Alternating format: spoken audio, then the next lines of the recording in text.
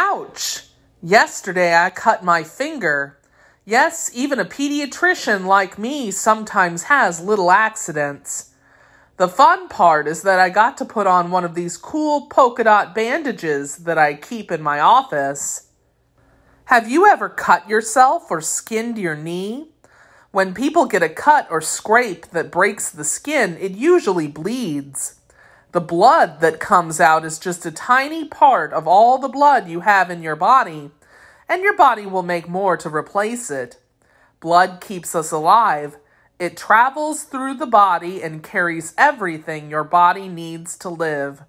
A grown-up like me has about 10 pints of blood. That's about the same as 20 glasses of water. The blood is not just sloshing around inside of you. It moves around through tubes called blood vessels. Some are big and some are small. A map of the blood vessels in a human body looks like a bunch of tangled spaghetti. But your blood vessels are actually laid out very carefully, like a well-planned system of highways and roads. They carry blood to every single part of you, from the top of your head to the tips of your fingers and toes. They are part of a system called the Circulatory System that includes your heart and blood. The blood is able to move through your blood vessels because of your heart. Your heart is a muscle about the size of your fist.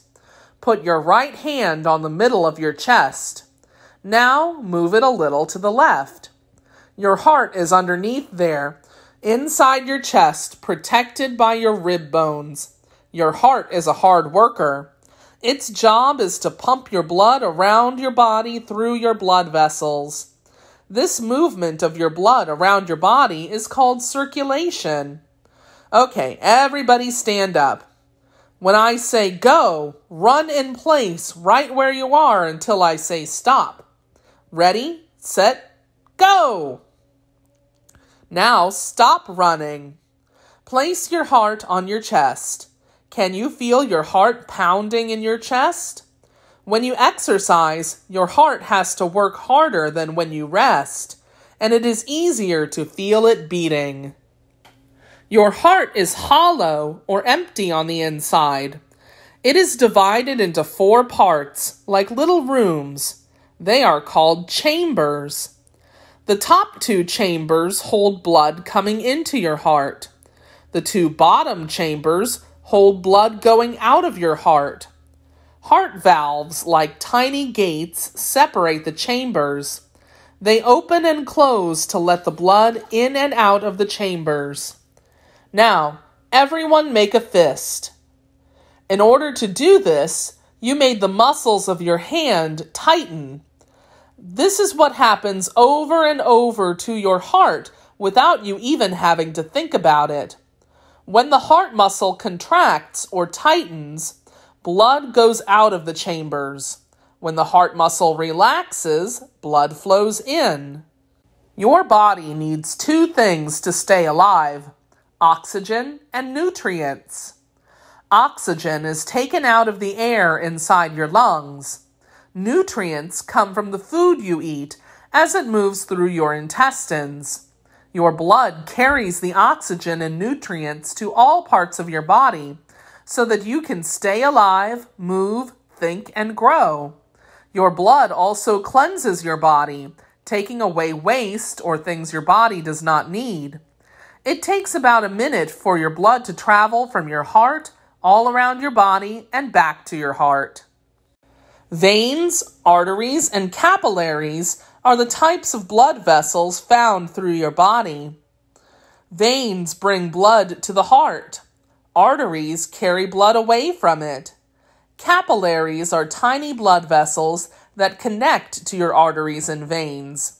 They carry blood to even the smallest parts of the body. It is very important to have a strong, healthy heart. If you came to me for a checkup, I would use my stethoscope to listen to your heartbeat. A healthy heart makes a sound with each beat that sounds like this: lub-dub. The sound comes from the heart as it pumps the blood. Even without a stethoscope, you can feel your heart working. You can feel your pulse in places where there is an artery close to your skin. Try putting 2 fingers on the palm side of your wrist, just below your thumb. Press lightly. Can you feel a small beat under your skin? Each beat is caused by the squeezing of your heart. Lub-dub, lub-dub. Remember that your heart is the most important muscle in your body. How do we make a muscle strong? By exercising it. That means moving hard and fast. When you dance, play basketball, swim, or jump rope, you are exercising not just your arms and legs, but your heart as well. Another way to take care of your heart is to eat plenty of fruits and vegetables that are good for you, instead of soft drinks, chips, and candy. By exercising and eating healthy foods, you will be helping your heart stay healthy and strong for many years to come. Now, here's a rhyming cheer for the part of our circulatory system that keeps it all going. My heart is always working. It's busy night and day. It's pumping while I'm sleeping and while I work and play. Let's give a cheer for hearts now. For hearts, hip hip hooray! Next time, we'll learn about the control center of our bodies. That's the brain. So don't forget to bring yours along. See you soon.